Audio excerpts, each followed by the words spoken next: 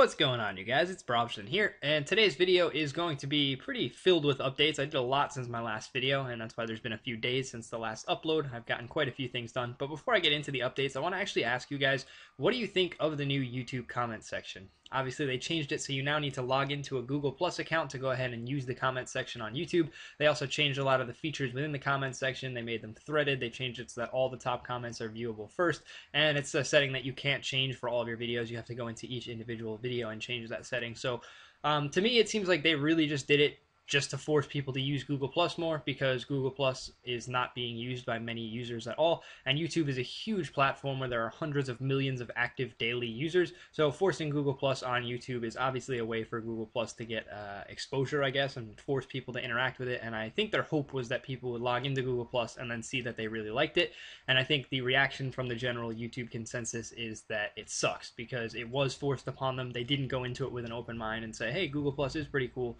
They said, what the fuck is this? It's totally different than what I'm used to, and I don't like it at all. So I think it kind of had the opposite effect of what YouTube and Google were hoping for, but it is what it is. And as a content creator, it is kind of annoying because I can no longer use my inbox feature to see what comments have been left. I have to physically go through each video and check it, or I have to log into Google Plus to see who has commented and shared videos.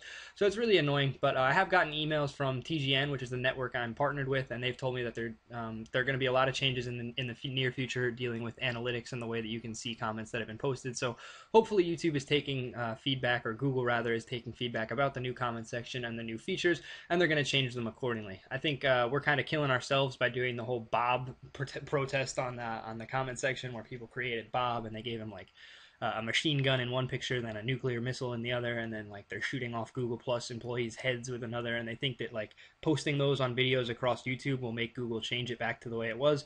I don't think that's the right way to go about it. I don't think that's going to happen at all. I think it's just wasted energy, and kind of similar to when Jagex releases an update and a bunch of people go stand in Falador and rage about it for a day. I don't think that really changes the update. I think it would be more useful if we kind of made like a solution to it. If we picked something that we think would be a better solution, because obviously they want to incorporate Google Plus with YouTube. So if there's a way that we could find to kind of petition for a happy medium where it would actually make the company more money and simultaneously benefit the users and the content creators, that would be awesome. But obviously that's me living in an idealistic world, and one that not many people probably agree with. So that went on for 3 minutes. I wanted that to be like a 30-second intro to the video, but I talked about it for way too long. So now to kind of fill you in on what's been going on the screen in the video, I got 50 rune crafting to start the video. That was pretty big because that was just a milestone that I'd been trying to reach with the rune span for a while.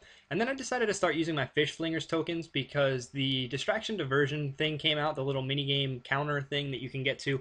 It now shows you what minigames are active, how long until the next one is active, and things like that. And all of the ones that you have daily amounts for, I started to look at, and I realized that you get 2 fish flingers tickets per day, but you can't get more than 15. So effectively, after you get 15, you're just wasting daily tickets. So I decided to use all 15 of them, and then I started using every single day. I did my 2 fish flingers games, and I managed to get a ton of XP. I think I got 20 fishing levels. I got all the way to level 60 fishing, and then I also got what else did I get? I got the full fishing outfit. So now anytime I go fishing, I can get a 5% XP boost to all fishing XP gained. And that outfit is it takes pretty long to obtain, but since I started with 15 tokens, I just no-lifed one day and got all the way there. And it was pretty cool to do. Then after that, I decided to do some thieving because I wanted to do the quest, the feud, because I remember from my old Max K from Scratch account that the feud quest gives you an adamant scimitar as a reward. One of the boss fights, I believe the bandit champion drops an adamant scimitar, and you get to keep it after the quest ends, and that is a level 40 weapon, and I currently have level 41 attack, so I'll be able to use that for the best XP possible from level 40 to 50, and then I'll be able to go camp cockroach soldiers for a rune scimitar, and then I'll be pretty much in business. I'll be ready to do pretty much all medium level PVM and Slayer, so